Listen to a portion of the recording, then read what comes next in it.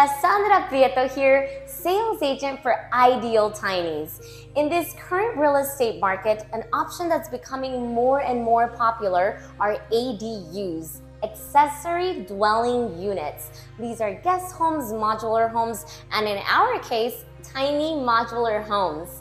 Let's take a peek.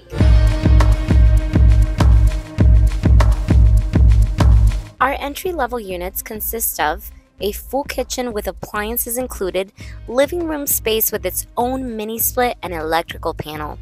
This unit connects to a full bathroom with a walk-in shower, which will include a washer dryer, and bedroom and closet space will also include a mini split. Lastly, a unique feature is that all our modular homes are built to the same standard as a single-family residential home, so these are quality builds.